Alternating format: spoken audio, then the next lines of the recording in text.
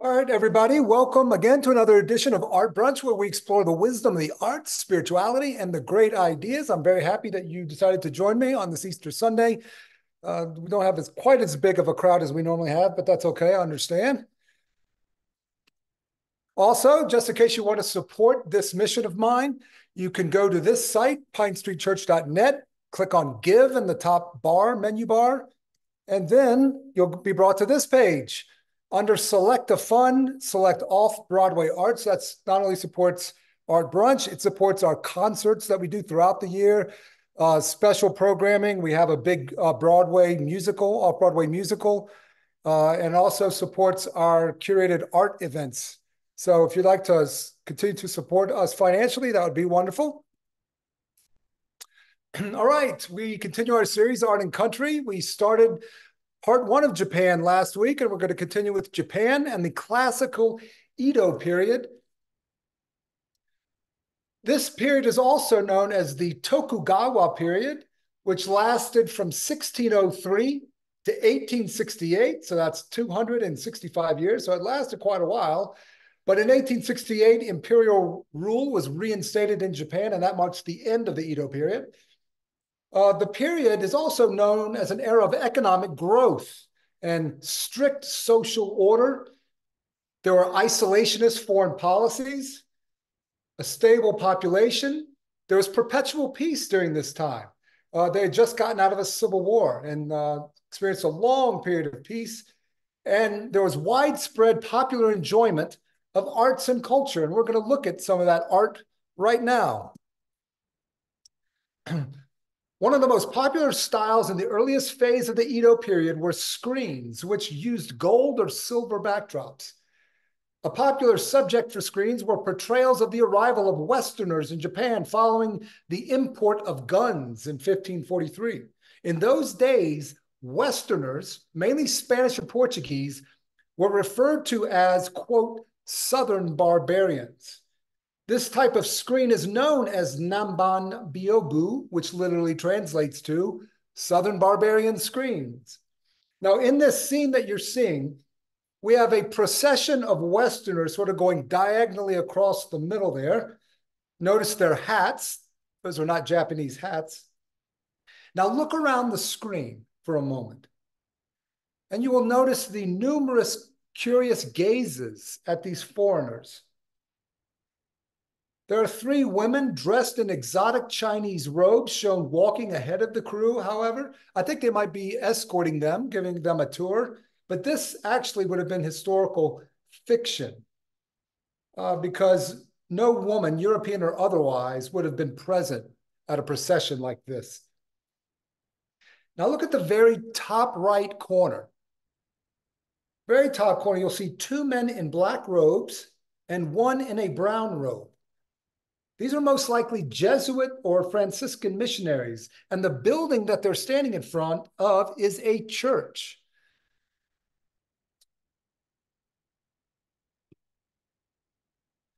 Here's another Nanban screen. This particular screen is very brightly colored, might be easier for you to see. Judging from the style, this work has been attributed to a great artist of the period, Kano Sanraku, an early master of this art form. The left screen depicts a large merchant vessel arriving at a port with sails lowered, while the right screen represents the procession of the ship's captain and his crew through the main street of the port town, and the greeting they receive from a group of missionaries near the entrance to a Christian church. Here you see those group of monks, probably Jesuits because they're in black, and they are assembled to greet these Western merchants. Now, this is pure colonialism. There are some dark-skinned members of the crew also depicted in this painting. Now, the Edo period, as I mentioned before, is known for its animosity toward foreigners and their religion, their foreign religion, including Christianity. So screens such as these express a touch of xenophobia.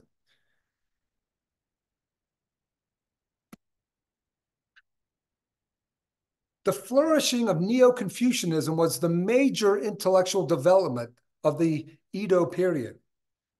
Confucian studies up to this point had long been kept active in Japan by Buddhist clerics.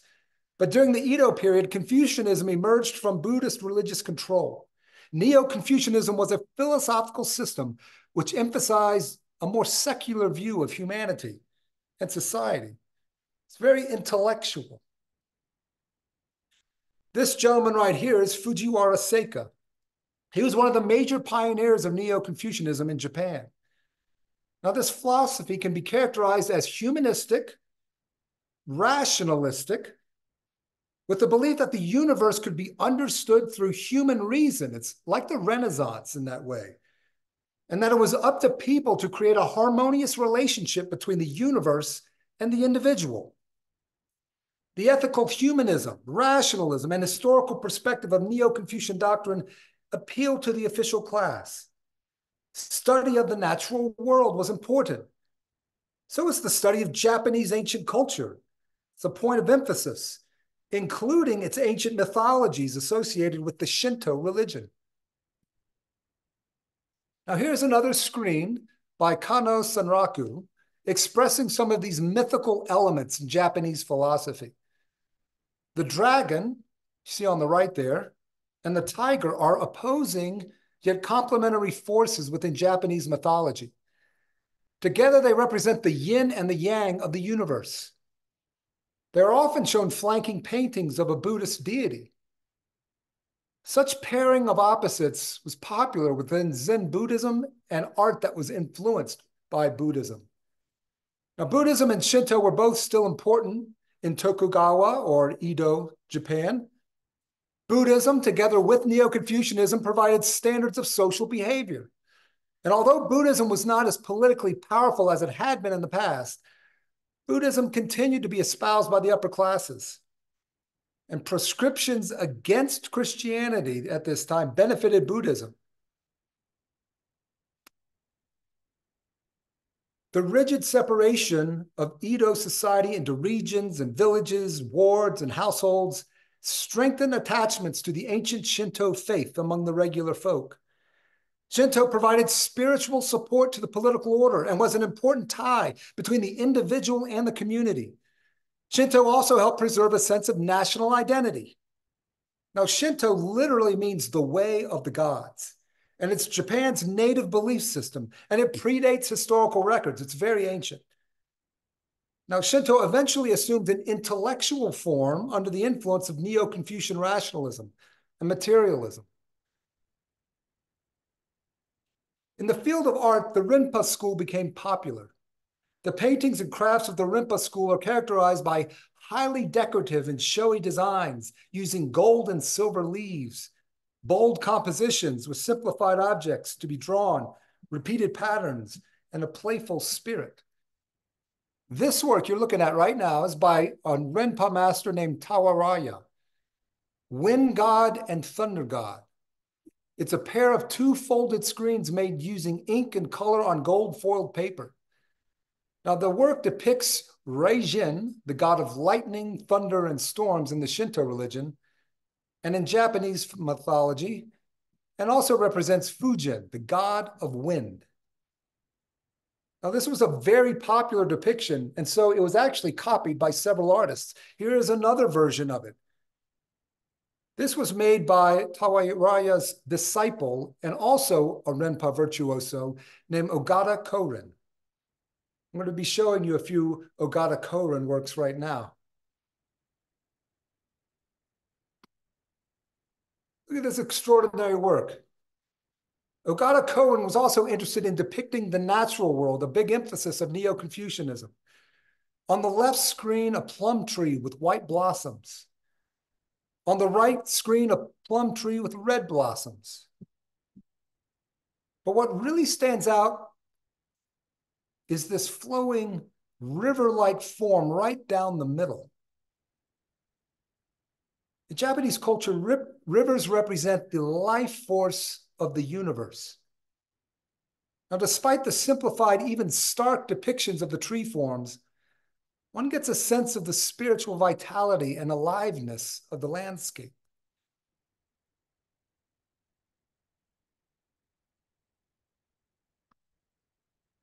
Here is another painting of the natural world by Ogata Korin, a beautiful depiction of irises.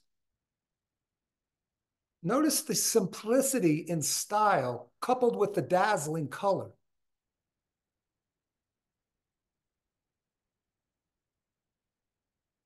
Now this screen is paired with another screen of irises, this one. I'd like you to just take a moment to marvel at the composition, the way the artist chose to depict these irises.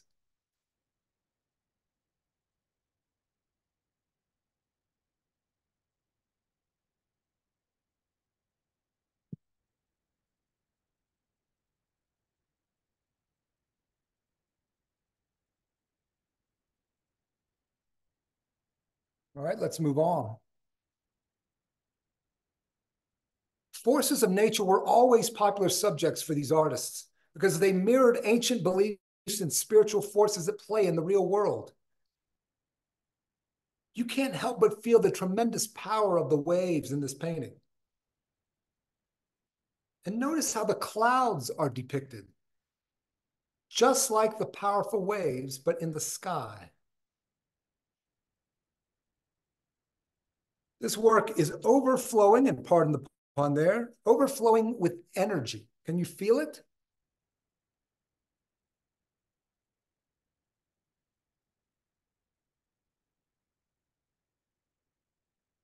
Another master artist from the Rinpa school who focused on the natural world was Sakai Hotsu.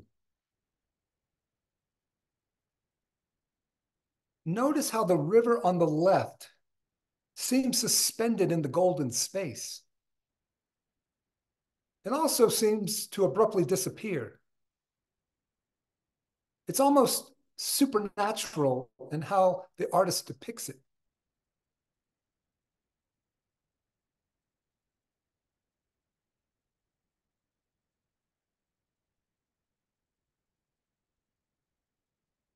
On this screen, Hotsu has chosen a silver backdrop instead of gold. Notice again the river seemingly suspended in space. Such rivers act as symbols for spiritual realities in the natural world.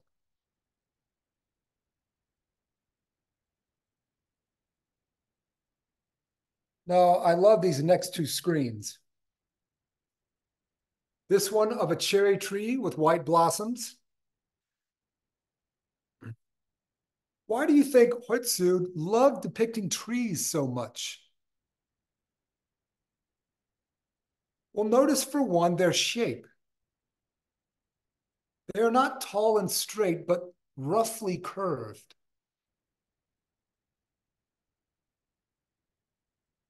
Let's take a look at the other screen paired with this one.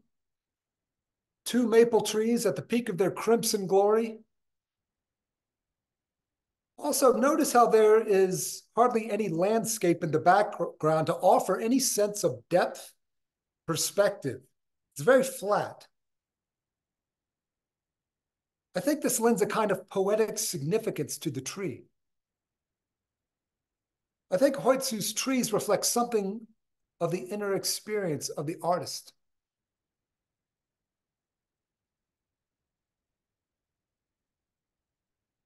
And now, as Monty Python would say, now for something completely different. Craftsmanship and other art forms became popular during the Edo period. Due to the end of a period of civil war and the development of the economy, many crafts with high artistic value were produced. Among the samurai class, arms came to be treated like works of art. And unlike European armor, Edo period armor was very ornate.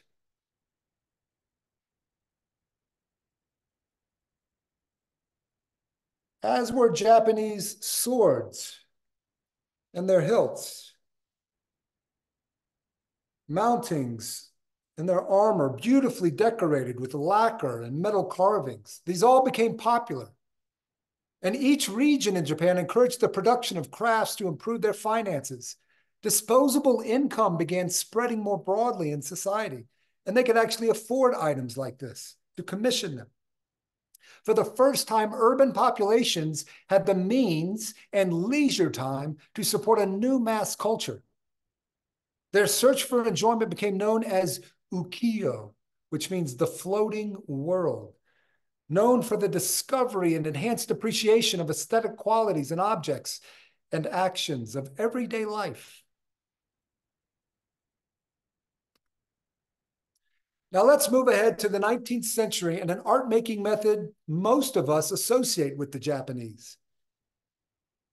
Woodblock prints like this one are made by transferring an image carved on a block of wood onto a sheet of paper. Japanese woodblock printmaking is known for its innovative use of materials. The first and one of the most important steps for the artist is selecting the proper wood. Traditional Japanese printmakers integrate the grains of wood into the design. After the woodblock is selected, the surface is cut away with knives or gouges, varying in size to accommodate different thicknesses of lines. And next, ink is applied to the surface with brushes, and then a piece of paper is placed over the colored block. The back of the paper is rubbed with a baren or a disc-shaped pad.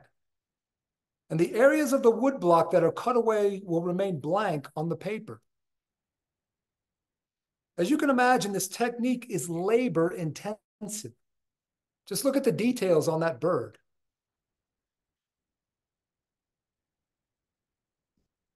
I'll take a moment with this extraordinary work.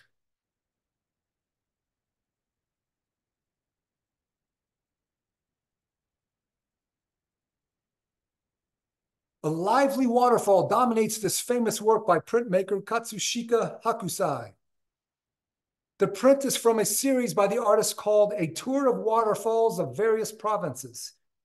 Kirifuri Waterfall was a popular site to visit during Hokusai's time and still is today. Strong white and blue vertical lines pour down from the top of the waterfall, dividing and spreading wider at the bottom like the roots of a tree. 3 male travelers in front of the waterfall look up, mesmerized by the beauty and scale of the surging water. Above and to the right, 2 more figures look down at the scene from a higher point on the hill. Well-balanced colors of blue, green, yellow, orange, and white bring together many elements in the print. The importation of mineral pigments from Europe in the 19th century, especially Prussian blue, gave Japanese landscape printmakers like Hokusai new opportunities to express dramatic effects of sky and water. Hokusai carefully plays with warm and cool colors, creating contrast between rock, water, and earth.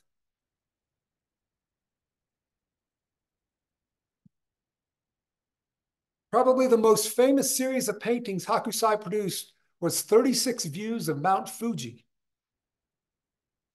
For the Japanese, Mount Fuji symbolizes purity, perseverance, and eternity.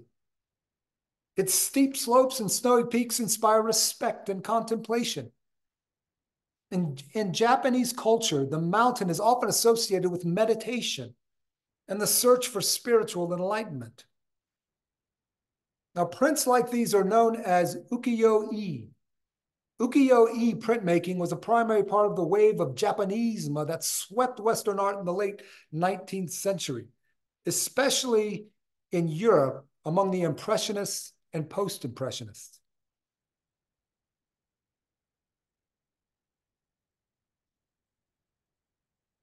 Now, this print may be the most famous of the Edo period, the Great Wave of Kanagawa by Hokusai. The breathtaking composition of this woodblock print, said to have inspired Debussy's La Mer, the sea, ensures its reputation as an icon of world art. Hokusai cleverly played with perspective to make Mount Fuji appear as a small, little triangular mound within the hollow of the cresting wave.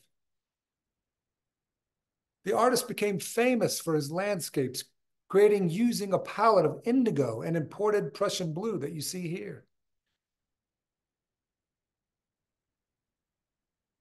And by the way, notice the boats. See those long canoe-like boats? Kayak-like boats, swept up in the waves.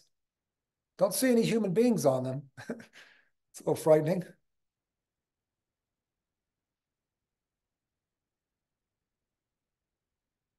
This next work is from a series with the beautiful title, Oceans of Wisdom. Oceans of Wisdom. The series, which features scenes of fishing, including shellfish gathering, whaling, and fly fishing, allow Hokusai to explore one of his favorite themes, that of man expressing himself through labor and harmoniously working with the forces of nature. This is particularly evident in the print Choshi in Shimosa province, which shows fishing boats struggling in a stormy sea, echoing his roughly contemporaneous The Great Wave off Kanagawa. Now, to be honest with you, I think I might like this print more than The Great Wave. What do you think?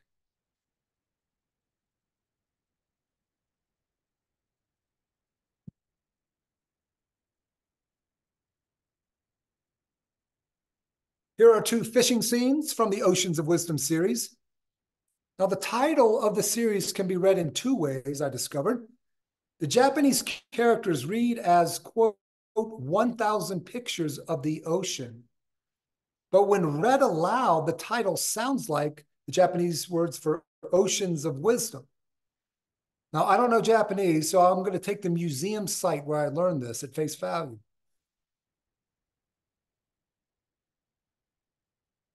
Notice the artist's penchant for this dramatic blue.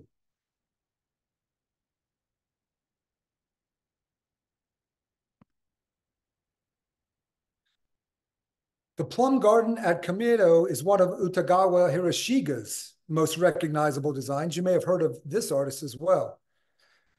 It's recognizable because it was famously copied by Vincent van Gogh in 1887. It stands out from other works of the time due to its innovative composition, an extreme close-up of the tree, as well as unexpected colors, especially the reddish sky. And notice once again, we have an artist who prefers trees whose shape jig-jags across the surface of the paper.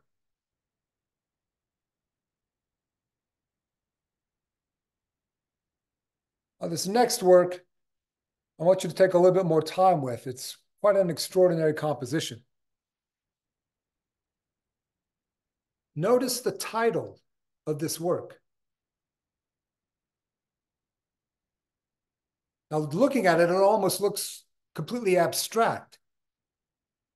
It is certainly a very unusual composition. It almost reminds me of haiku poetry in its simple profundity. And maybe that poetic form influenced Hiroshige. But what do you think of it? Take a moment with this work before I move on.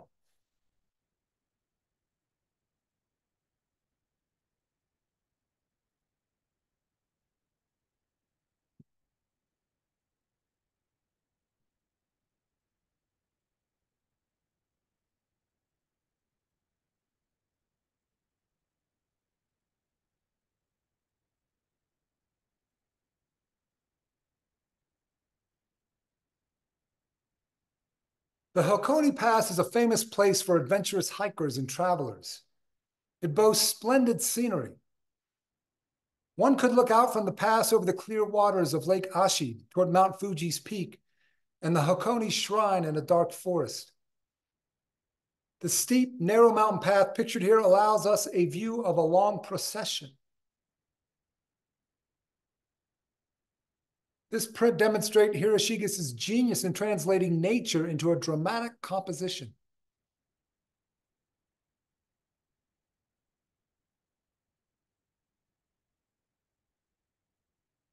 Now, another work from the series 36 Views of Mount Fuji. Futami Bay's wetted rocks are two offshore standing stones symbolically linked with thick rope. Now, you can't see the space between the larger rock in the middle and the one just to the right, but there are ropes kind of connecting them. Do you see that? They're actually separate rock forms.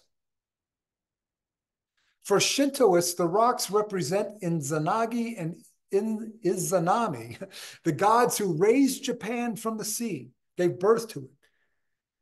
They stood on the floating bridge between heaven and earth, sort of like Jacob's ladder, and created the land from the sea with a jeweled spear. Then the bridge that they were standing upon fell to earth to create a narrow pine-covered isthmus near Kyoto, Japan. Now, the married rocks, the larger one considered male and the smaller one female, symbolize the union of the creator gods and thereby also represent the union of marriage. The craggy rocky formations are separated by the churning waves along the shore during high tide, but joined in Shinto ceremonies by heavy rice straw ropes known as shimenawa. Do you see those ropes tying the two rocks together? Now also notice at the top of the male rock, the larger rock, is a small torii gate, designated the rock's peak as a sacred space. Now look at the bottom of the large rock. It looks like a red chair. This is also a torii, depicted by Hiroshige at the base, but it's a bit of a mystery. What does it symbolize? Many art critics, I'd looked this up, still don't know what it signifies. Maybe you have an idea. I don't. But watching over all of this from the distance is Mount Fuji.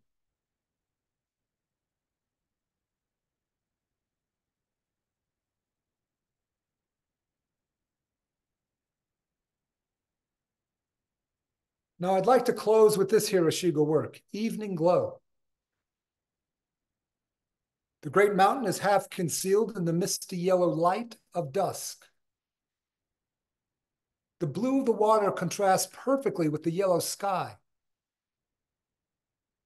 Fishermen's boats dot the entire work while there is a deep serenity expressed. Do you feel that?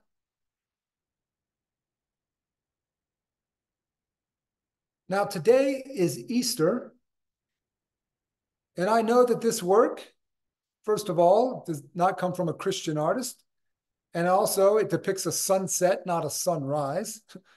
But the brilliance of the light and the mysterious quality of the work, particularly of the distant mountain, remind me of the glorious mystery of the Easter event, at least the spirit of this day.